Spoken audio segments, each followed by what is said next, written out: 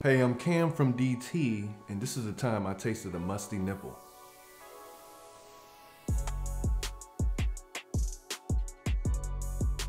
So this is the curious case of the musty nipple, and it all started in 2007 when I was living in Atlanta, and this was in the middle of the snap era.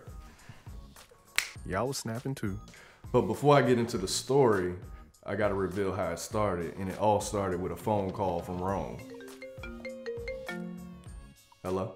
Hey. Yo, last night, so I was kicking it with this girl, and then I was sucking on the nipples, and then all of a sudden I got this underarm taste in my mouth. I was like, what's that? You ever tasted a musty nipple before? Nah, all my girls care about the well-being and the taste of their nips. You probably need to step up the caliber of women you're dealing with.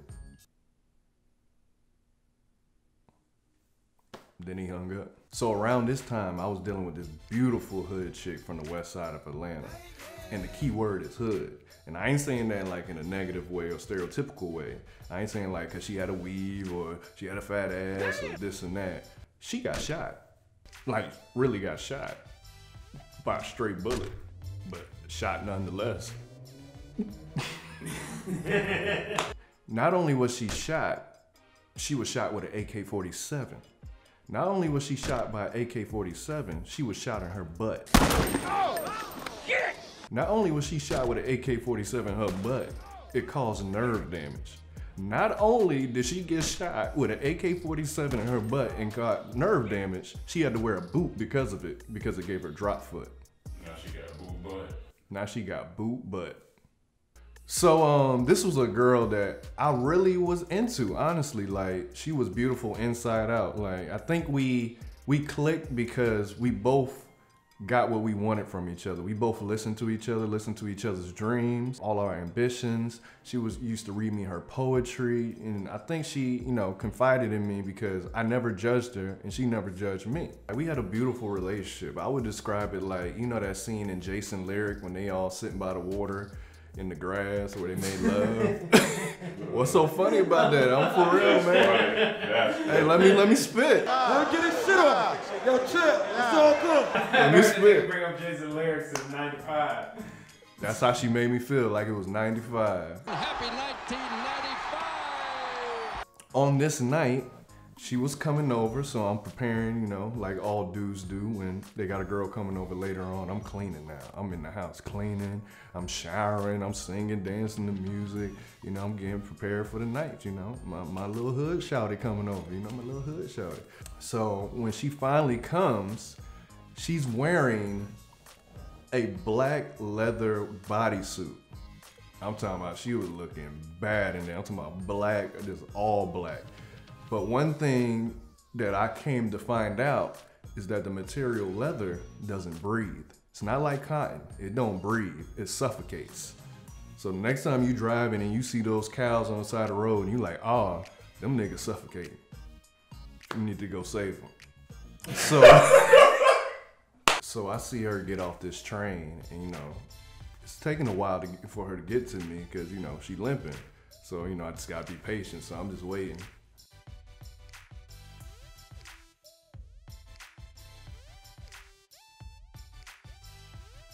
So we get in the room. She asked me a question she never asked me before. We hung out plenty of times. She like, why you don't never come to where I'm at? Like, you scared of the hood? Boy, stop. Nah, they shooting people in the butt out there. I ain't going out there. What I'm gonna do out there? I need my butt. She would always tell me her tales about the hood and where she was growing up. And I was very intrigued by it. And then at that moment, I got why girls like thugs.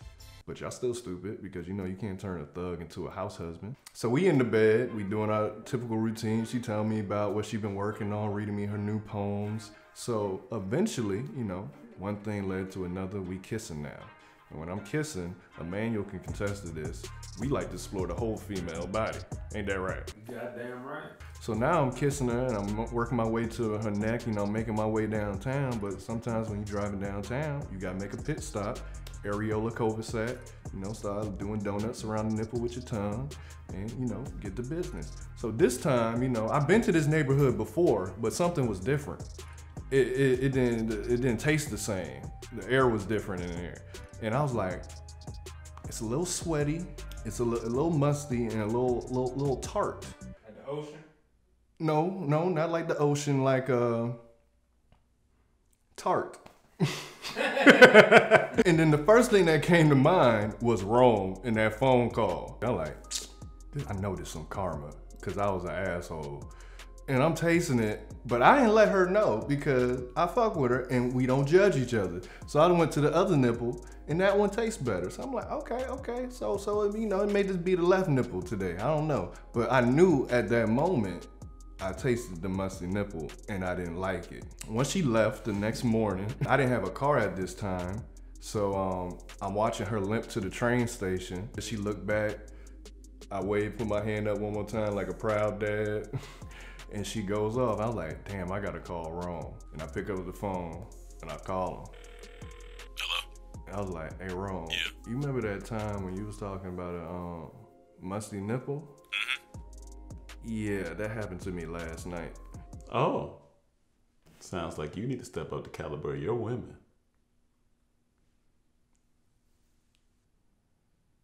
And then I just hung up. And that's the time I tasted a musty nipple in 2007. Have you tasted one since? I don't believe I have. I don't believe I have. You want to?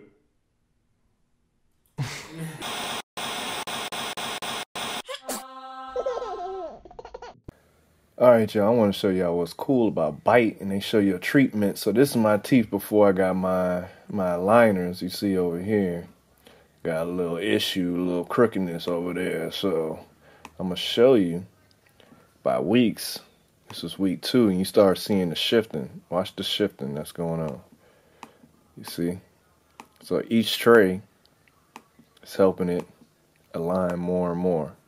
And that's just my first treatment. That's on top. So when I'm done, it'll be much straighter than where it began. So over here, it's where it started.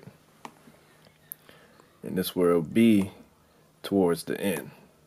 So it's shifting in place. So it's working. It's cool. Highly recommended. Hello everyone, and I'm gonna tell you about the time that I almost got pegged during quarantine.